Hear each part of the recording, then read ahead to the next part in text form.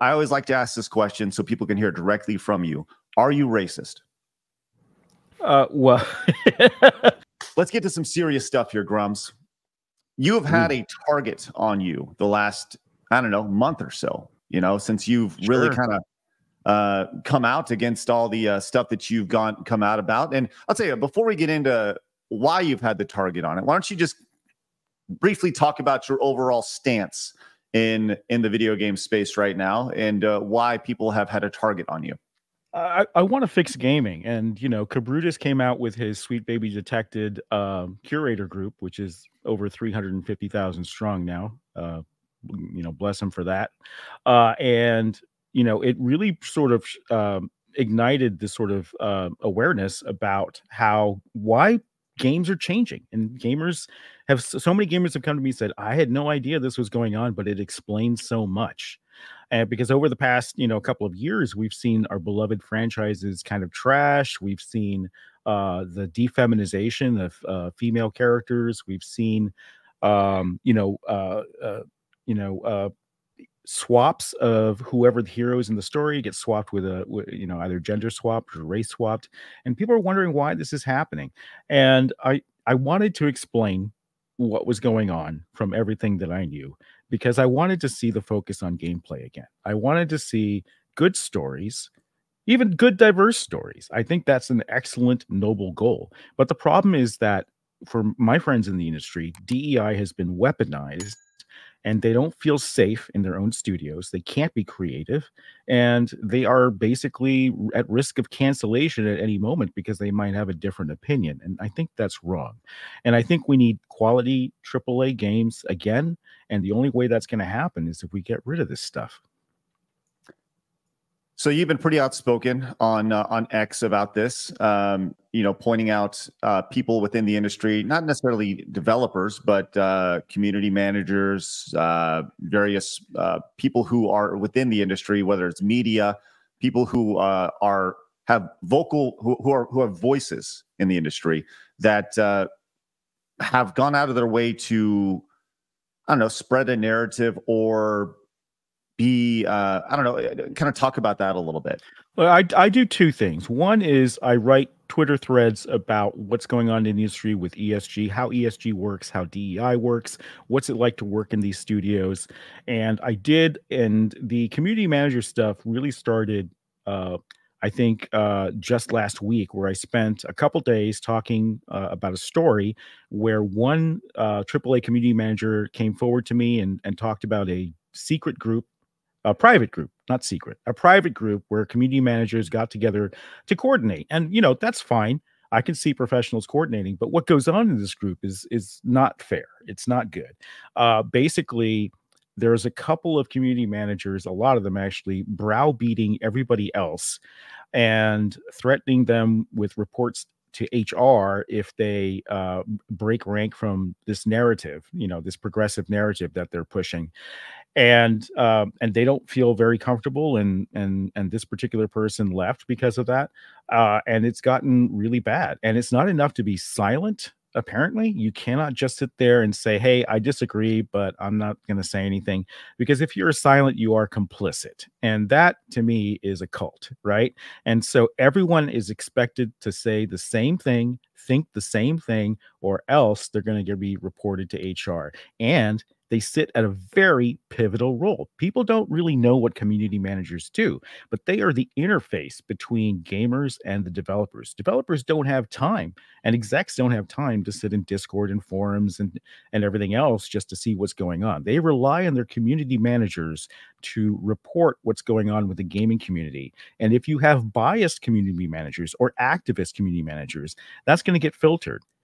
The execs are never going to hear about they don't like the female character in the game because you made them with a beard or whatever, right?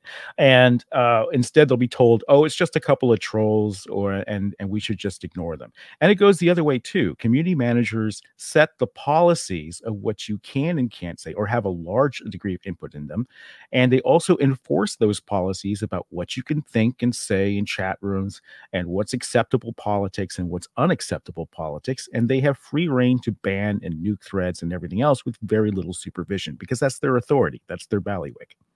So I thought it was important to highlight this story. And as soon as I did, people started sending me the accounts of some of these community managers. And all I did was retweet what they said. And it was pretty vile sometimes. It was, very anti gamer explicitly. Why are you hiring a community manager that hates gamers?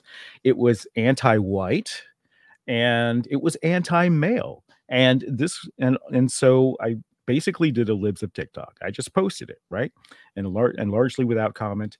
And for that really kicked the hornet's nest. As soon as I did that, I was elevated from, I don't know, DEFCON 3 to DEFCON 1 at that point. All right. So, and we're going to talk about, kind of how you got on, because you went back and forth with the Kotaku website person. And I have a hard time calling anybody who works on a blog a journalist, just to be clear. So you went back and forth with them, but it wasn't until you started, at least taking notice of the community managers that you got on other people's radar. And you've been called racist and homophobic and transphobic. So I always like to ask this question so people can hear directly from you. Are you racist? Well, that's like, enthusiastically. That's a loaded question, right? It's because it's something that they really like to throw around. You're an ist, yes. Right? No matter if you have anything to say about this and you don't toe the line and carry the narrative, they'll throw everything at you. First of all, I was born in Taiwan. I'm not a white guy. I am half white. My dad is white, and my mother is Chinese. But I spent my life growing up overseas, and that's my background. And look, I want, representation in games. That's cool, but make them good characters, make them unique characters. Don't try to erase old characters or swap them or and don't have this vindictive attitude where you're trying to destroy the past and try to tear down beloved characters. Like in Suicide Squad with Batman and how they treated him, just because you're trying to push a point. I think it weakens your point when you can't create anything new, but you have to attach it to something pre-existing and completely change it. That means your argument isn't strong enough. And it is strong enough, but you got to do it right. And there are games that do it right. And there are games that also don't bash you over the head and try to make you feel like a horrible person. Games like Baldur's Gate 3, right? Lots of diversity in there. Nobody cares. Focus is still on the gameplay. Focus is still on great writing. And they're not trying to, hurt any other race out there, the paler shade, as I call it. And I think that's where they need to go, and we need to go if we want quality representation in games. So if you say that, then you're automatically called a racist, because you have to be in favor of everything, even the shitty ideas, to promote diversity. And that's wrong, and that's killing games. Okay, so in the last few days, I would say Nick Calandra, who has been on who was on our show after they left Escapist, or left or was fired. I don't quite recall what it was, but they left to start Second Wind, and he is a co-founder and editor-in-chief of Second Wind, and they've gone on and seen some great success through their Patreon for people backing them. He's kind of had you in his eyesights the last few days or so. And he put out a thread talking about the game that you're working on right now, Ember. You can see the logo on your VTuber shirt. And, he kind of called this out. He says, I think my favorite thing about Mark Kern is that his third failed game, Ember, has an option to buy a founder's pack for up to $1,500. His little army that wants him to be the savior of games would milk his little army that wants him to be the savior of games would milk them for all the money they've got. So he links to this and these various, I guess, what are these? Explain what these are. That page is not even on our website link, right? You can't get to that page because we took those packs down last year as we're doing a soft relaunch. And you got to question the timing of this. It's like, okay, I started to talk very publicly about community managers, and I started to post what they were actually saying. And these guys are all friends, okay? These guys all know each other. Remember, community managers are adjacent to marketing, and they interface with these people all the time.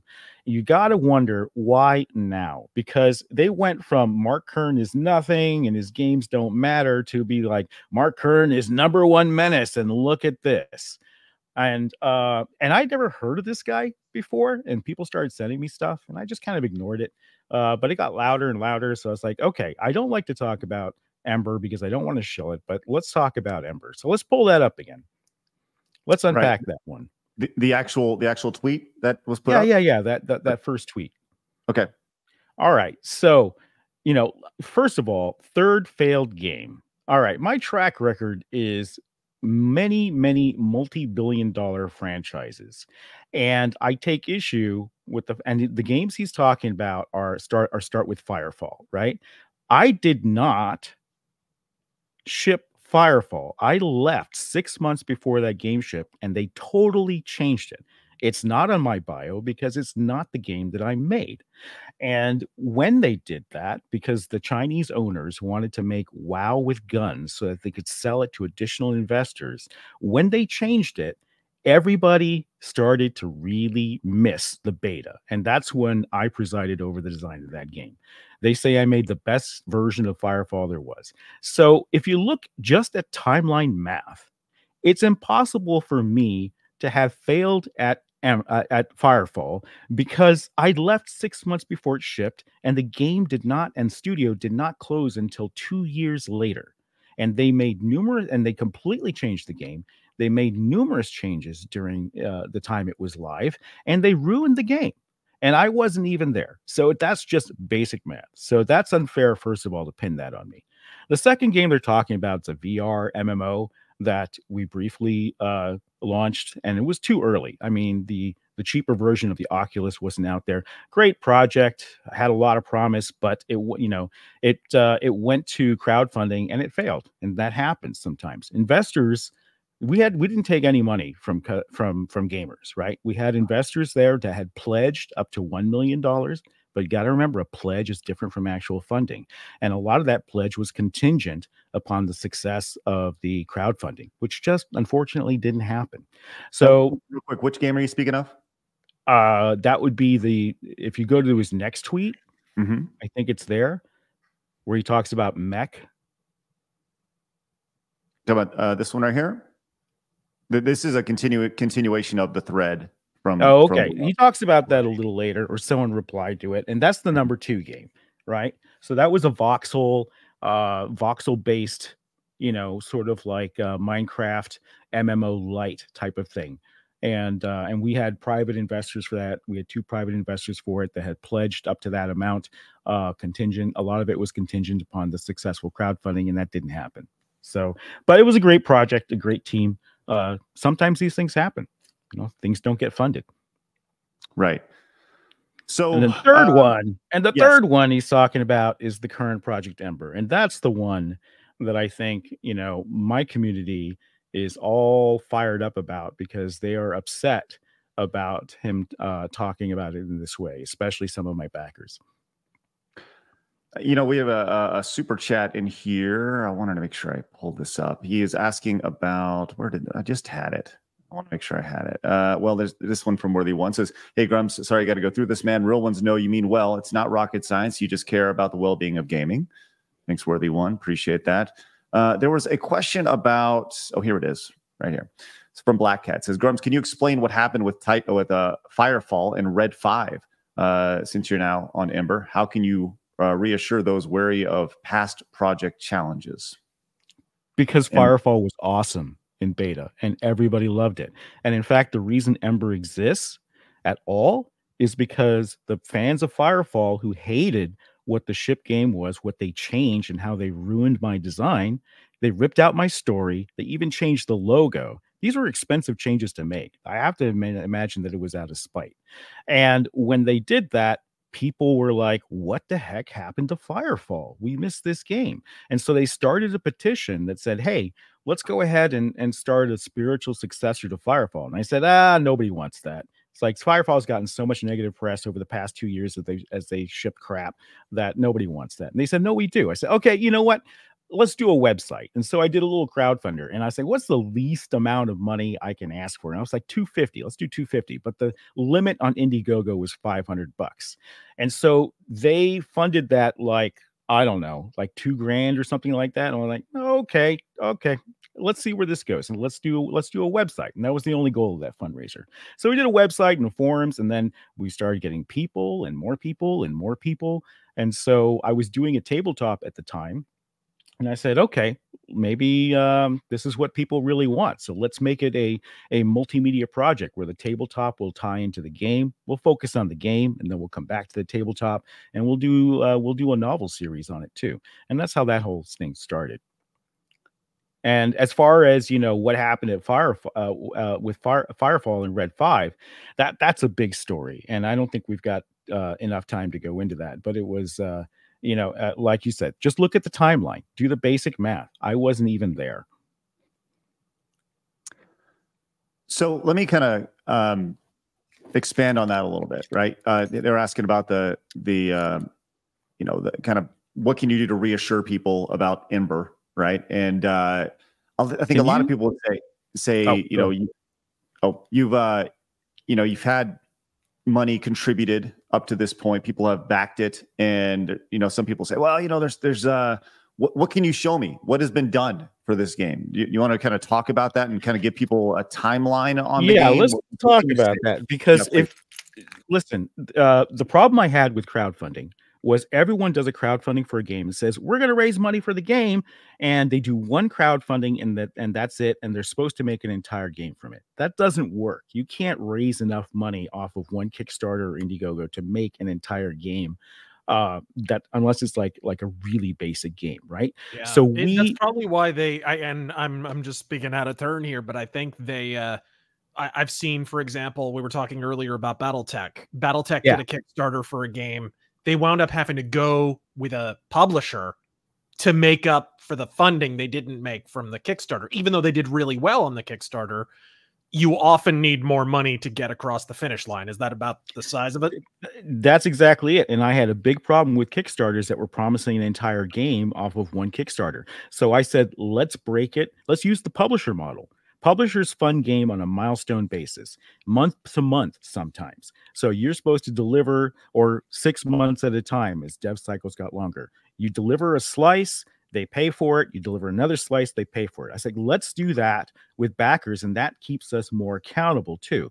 So on our Indiegogo M3 milestone, if you want to pull that up, that was a milestone to do some very specific things. We were asking for $20,000, and we said, this is one of the fundraisers we're going to do. We're going to have 10 of these. We're going to have 15 of these micro milestones that each one funds. And if we're doing our job, then you'll fund the next one. And if we're not doing our job, then you're not going to fund it. And that says everything. So if you scroll way down, keep going. This is all the good news where we talked about all this unlocks. If you scroll all the way down, you'll see, scroll up. And you'll see what we were, oh no, sorry, go down again. So this was a very specific milestone, and we were supposed to deliver a couple of key assets. And we did. Keep going. Down, sorry. So you feel that you feel like you delivered on this Indiegogo. Yes. So scroll up from here. Mm-hmm. Past the image. I'm sorry. I should have given you the image. Scroll down again. All right. Tell you what. So this had a very specific goal, right? And you can see how we explain milestone-based funding here. And we were supposed to deliver a working mech, male and female characters, one gun, single player, and some stationary targets that you can shoot at. That is done, right? That is something that we delivered 4 years ago. And so this Indiegogo is closed. People say, oh, you didn't update the Indiegogo. Well, that's because everybody moved to Discord. Nobody talks on Indiegogo anymore. And we talk to our backers on Discord, and they're all there. And you can post that link in chat and people can join us. And you can ask the backers themselves. So the idea was that we break it up into these mini milestones. And we actually completed that Indiegogo. And then we were supposed to come out with the next milestone. The problem was that I lost track of sight of that plan. I was like, okay, because what happened was a couple things. We had COVID hit, and that really decimated our productivity in our team. We didn't know what was going on or what the future was going to be. And the other thing that hit was crowdfunding for games dried up on Kickstarter. About the time we did ours, it was gangbusters. People promising MMOs were raising $2, $3, $10 million. With the back end included, and that all dried up. Nobody was funding Kickstarter games anymore.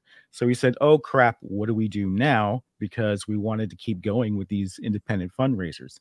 So we ended up putting backer packs on our site, and we said, we have to raise the bar. We have to go farther than what we delivered on Indiegogo in order to be competitive, because people aren't going to back us unless they see something much more like a demo, much more something that you can play. And that was the goal. But the problem the mistake that I made was it was too big for a goal. We're all part-timers, right? I'm the only full-time person there. And the goal was too big, and we abandoned the mini milestone model, and we tried to do too much. And to be honest, without like an Indiegogo or Kickstarter, you can't create that buzz for funding those milestones. So we were trying to do way too much. And at that time, we continued to deliver demos. And can we run the game footage in the background? Because the other thing we're accused of is there is no demo. And there is. So you can see here that yeah, you're looking at Ember, one of our Ember builds, and you basically see that we've got multiple weapons. We have missile lock. We have, instead of stationary targets, we have moving people, and we have up to 100 players in this map, and we've had 100 players here. And we had this, and we said we can't go to Kickstarter with this. We have to do a graphics overhaul. We have to do more gameplay in order to do it. And that's when I think we went astray. And it was compounded when 2 years ago, I had, and I don't like to talk about this, I had medical issues with my family, multiple members of my family, life-threatening medical issues. I was at the doctor and labs 2-3 times a week. I've had my own health issues. And for 2 years, we struggled with this to figure out what was going on and what was happening. And luckily, things are better now. But during that time, when you have a part-time crew and it's only me holding everybody together, if something happens to me and my family, it's not like I have a giant company that carries on in the background, right? And so that's when we didn't have any real updates aside from technology demos for 2 years.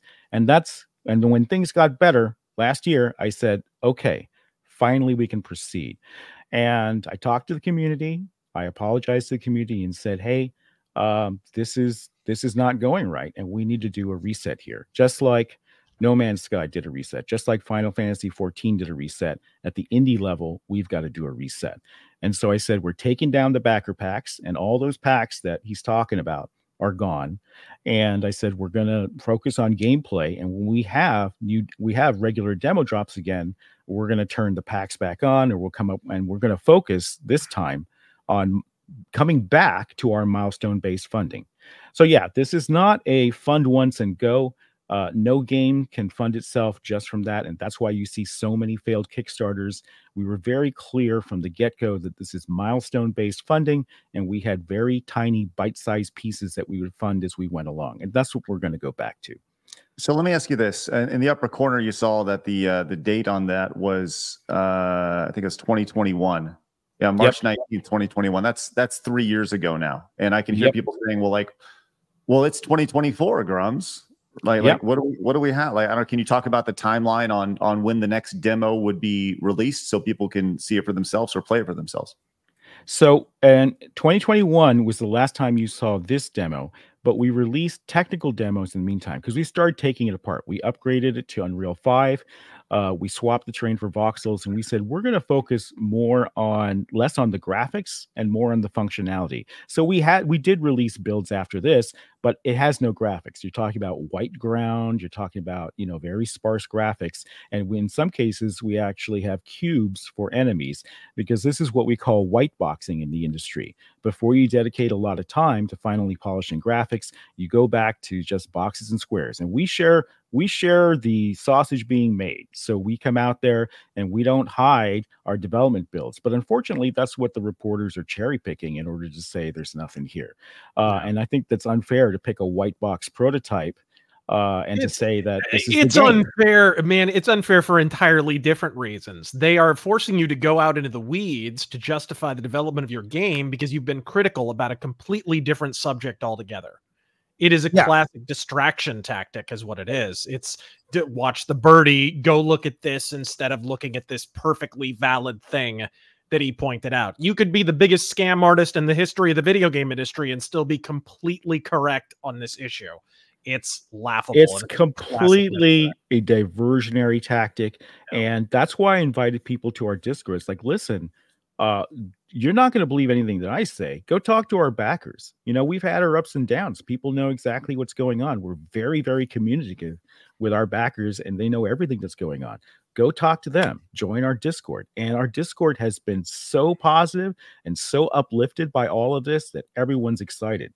So we're currently working on, like I said, we have different tech demos and things out there. One of them is an art revamp. If you show some of our, I think I sent you links of one of our characters, the Felly character, as well as the enemy units that we upgraded from what you saw in the demo. These are much higher quality than before because you have to be competitive in that space. Oh, not this one, the other one. There we go. So this is a Felly character that's rendered in engine in Unreal, but it's with upscaled textures. So you've got 4K textures and the hair is not rigged. I get complaints like, oh, that's just a sculpt. That's not the real model. No, that's actually the real model. It is rigged. You can animate it. I posed that character myself. The hair is the only thing that's sculpted there and not rigged because I'm still not sure of the hairstyle. But you can see that we're vastly upgrading the graphics quality here. And you can switch over to the other video I sent you about the enemy units that are that we have. And these are actually animated. So there is a test demo you can download and you can actually pilot this guy. And then we have swarmers, and we're working on technology that lets us do horde mode where we can render hundreds of thousands of these little guys on screen at the time. Because we are a kind of like planetary war game where you've got 100 players PvE versus monsters. So this is what we're doing. It's like, okay, we got to up the quality level. We got to put this into a new demo and get it out to backers.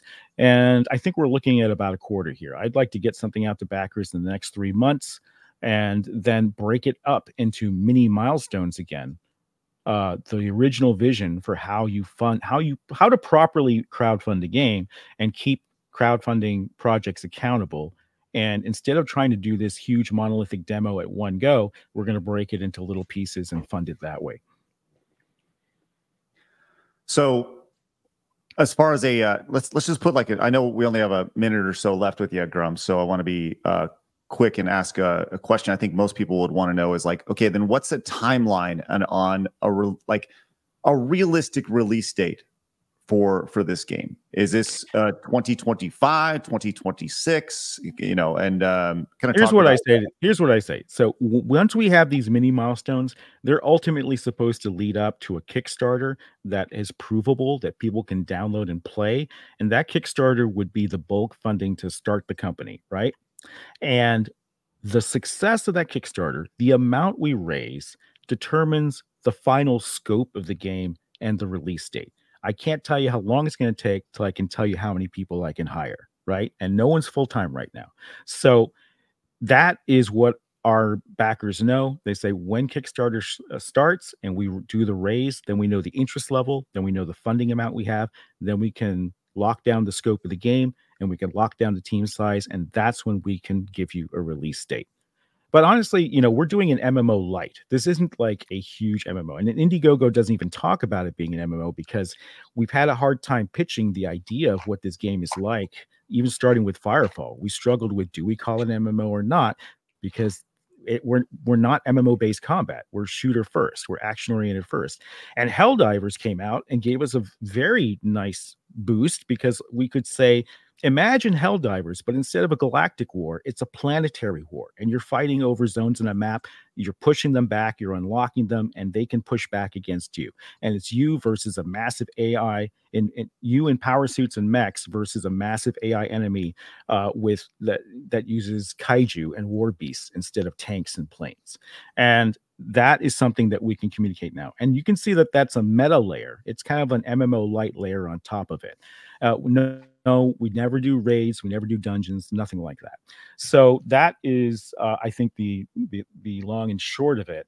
And I think that this Nick guy gets a lot of things wrong, but I think Asmongold's interpretation in his video was very fair. He said basically that, listen, there is an obvious bias here, and it's not wrong to ask for money. Because if you're going to crowdfund something, you have to do backer packs. And of course, they picked only the 2 most expensive packs out of like 12 that we offer, right? And this is something where he said, listen, there's an obvious agenda here, but the game's taken too long. And Mark Kern needs to answer for that and explain what's going on. And so that's what I'm doing here today. We made a mistake moving away from our mini milestone goals. We still delivered stuff. We delivered on our Indiegogo. That's done. Long been done years ago.